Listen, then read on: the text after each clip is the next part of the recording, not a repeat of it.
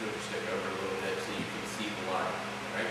Now what I want you to do is I want you to put your arms out. Okay? Then I want you to, if you can, touch the shoulder to your knee. And touch your foot with your other hand, like this. Alright?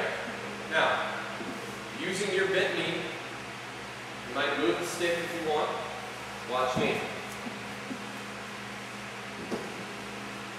Now, push off on the bent knee.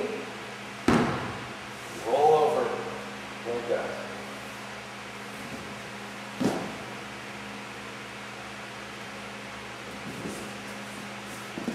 And you should come to this point right here. Okay? Make sense? Now, take your legs, bring them up to here. Lift your knees to your chest, and then drive your knees back over your body. Back to that point. That's all it is. You are rotating. You have a rotation point. This is one big rotation point. We are coming in contact with it, and we are creating a gear. Okay? So we're going like this. This, here, there. Then back over. You throw it back. Alright, try it out.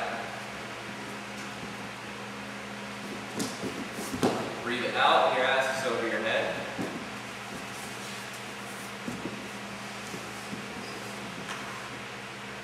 Keep back and forth back. There you go. Now you're thinking. Now you're creating. Because there's no reason that you can't start from this point right here, where everything's going on. And come back around. You can do whatever you want if you just think about what this is. One point, right here. I'm going to start from 1, 2,